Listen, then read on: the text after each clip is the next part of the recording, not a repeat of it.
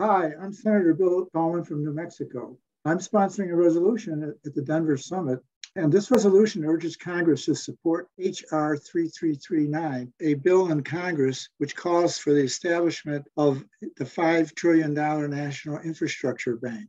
This legislation has growing support. 25 state legislatures have introduced similar resolutions, and 8 have passed at least one House. The $5 trillion National Infrastructure Bank would finance all of the nation's infrastructure with no new federal spending and no new federal taxes. Let me repeat, no new federal spending and no new federal taxes.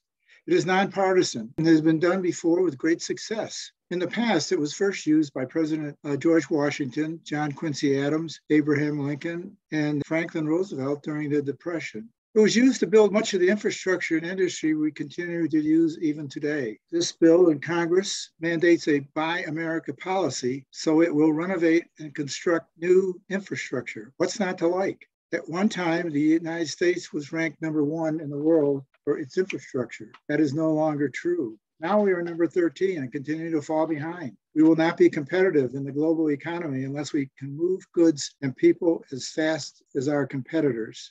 Please support this resolution. Thank you very much.